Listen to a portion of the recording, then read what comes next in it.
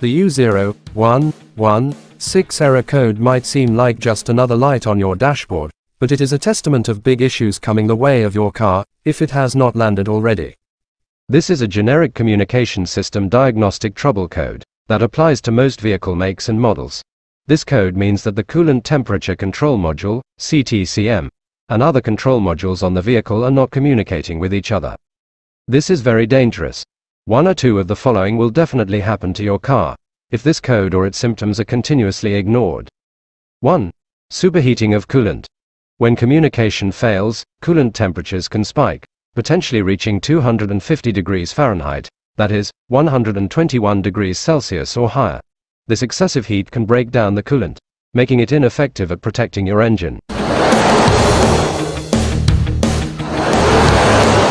2. Head gasket damage. Prolonged overheating can cause the head gasket to fail, leading to oil and coolant leaks and possibly mixing, which can ruin your engine.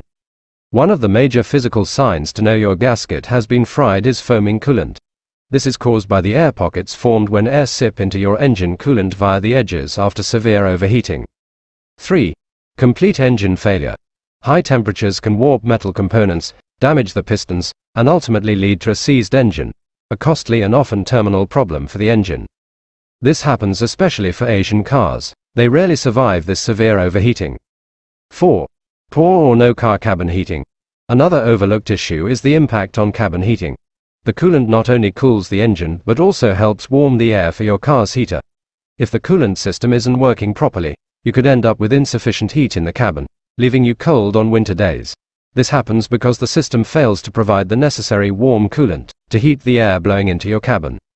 Also, when your top cylinder gasket is attacked, it will allow air to seep into the coolant, forming air pockets that will hinder the effective heat transfer and conduction of the coolant to warm your car cabin during cold periods.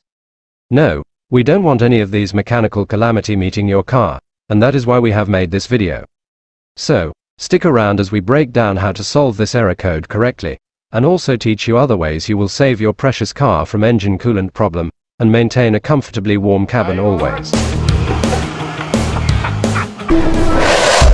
We are Master Fixes. We help you fix your car. And our video lessons will save you both stress, time, and money from anywhere in the world. Please subscribe to our channel. The primary function of coolant is to absorb excess heat from the engine during operation, to prevent the engine from overheating. By doing this, the coolant itself acquires the heat and becomes hot. The same hot coolant that has absorbed heat from the engine is directed to the heater core, which is a small radiator located inside the car's HVAC system, typically under the dashboard. As the hot coolant flows through the heater core, the HVAC system's blower motor forces air over the heated fins of the heater core. This air is then warmed up and blown into the cabin, providing heat. The temperature of the air entering the cabin is controlled by blend doors within the HVAC system.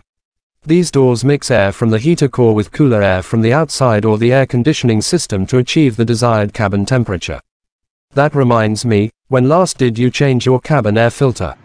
I mean the one ahead of your blower motor. Now if you are thinking why your car is either overheating, or not cooling the cabin properly, you have the hidden demon whispered as U0116 fault code. And you really need to focus, to avoid unforeseen circumstances that may result in costly or irreparable damage to your engine, and inability to warm your car cabin in the cold weather.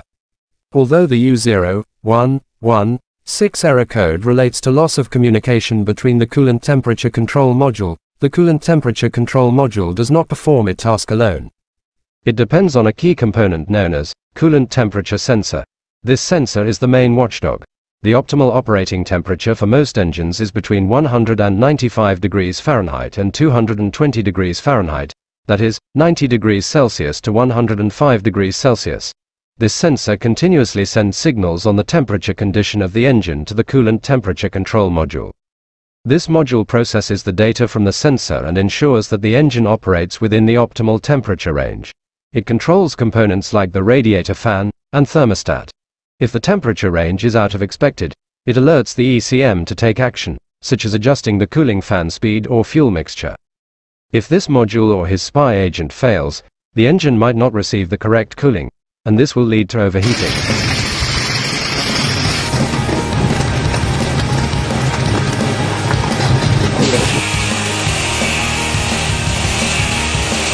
Let us look at the causes of the U0116 fault code. 1. Malfunctioning coolant temperature sensor. A malfunctioning coolant temperature will not give the correct reading of the engine temperature. If the sensor gives incorrect readings, the ECM might not respond properly, leading to potential overheating or cooling failures. 2. Faulty coolant temperature control module. This could result from wear and tear or electrical issues, preventing the module from receiving or processing data correctly. 3. Damaged wiring or connectors. Corrosion, fraying, or disconnections in the wiring can disrupt the signal between the ECM and the control module.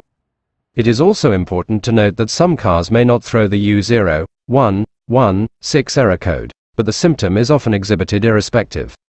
So much as looking out for the error code is looking out for your car for the following symptoms.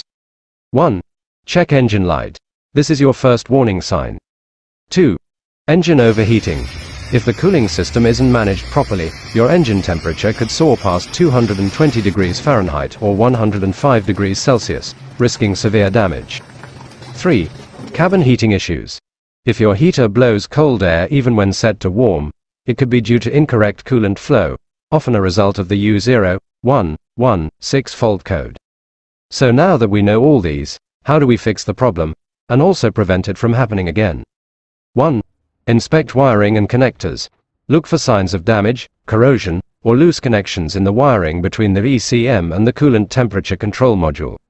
Repair or replace the damaged sections, and ensure all connections are strongly fitted. 2. Check the coolant temperature control module and sensor. Test these components to ensure they are functioning correctly and not providing incorrect data. A malfunctioning sensor needs to be replaced to ensure accurate temperature readings and proper engine cooling. 3. Replace the coolant temperature control module. If this module is faulty, replacing it is crucial to restoring normal operation.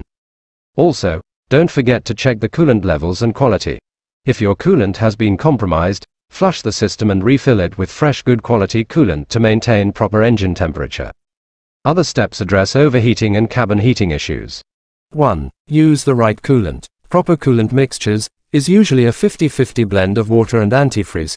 This antifreeze does not only lower the freezing point to around -34 degrees Celsius or -29 degrees Fahrenheit, to save the engine of people in temperate regions, it also raises the boiling point to approximately 126 degrees Celsius or 259 degrees Fahrenheit, under normal pressure, allowing the coolant to withstand higher temperatures without boiling, which helps in preventing overheating to save people in both tropical and temperate regions. One of the biggest mistakes most drivers and car owners make regarding coolant is using water solely as coolant. Your engine may not speak to you directly, but your engine is telling me to tell you that water alone is not good. In cold season, those who are in temperate regions like America and Europe are at greater risk when using water or wrong coolant for the engine. Have you ever wondered what will happen to your engine if you try starting your car when the coolant, in this case, water, is frozen at 0 degrees Celsius? Let me give you an insight. Water expands by approximately 9% when it freezes at 0 degrees Celsius or 32 degrees Fahrenheit, potentially cracking the engine block, radiator, or hoses. The water pump can also be damaged if it tries to operate while the coolant is frozen, risking mechanical failure. Once the ice melts, restricted coolant flow can lead to overheating, as the coolant's boiling point is only 100 degrees Celsius or 212 degrees Fahrenheit, which is easily exceeded in normal engine operation. One of the major causes of car engine destruction in tropical region is overheating, and this is because they use water mainly as coolant. Also, proper coolant blend includes corrosion inhibitors and mild lubricants that protect the engine and cooling system from rust and scale, which can otherwise clog components like the heater core and lead to overheating and inability of your car to warm the cabin effectively. So, when you think of why your car is continually suffering overheating, an inability to cool your cabin in cold season, think correct coolant. If you don't know a better one, we can recommend one for you if you ask in the comments section. 2. Check coolant levels. Ensure the coolant is at the proper level and top it up if necessary. Low coolant levels mean there is not enough heated coolant circulating through the heater core, reducing the effectiveness of the cabin heating. The coolant system is designed to hold the coolant in place for a while without losing coolant. If you notice that your coolant level has dropped significantly, then inspect for leaks. 3. Look for any visible signs of coolant leaks in the radiator, hoses, and engine block. Ensure your radiator and reservoir cap are intact. This is also especially for Asian cars designed with pressurized cooling system. You can drive VW, Audi or some German cars for a whole year without coolant system caps, and only suffer occasional evaporation, but never make that mistake in Asian cars like Toyota, Nissan, Honda etc., as you will be pricing a new engine. Replace broken and leaking hoses. Use the right clip to hold hoses in place to the radiator and other mechanical parts.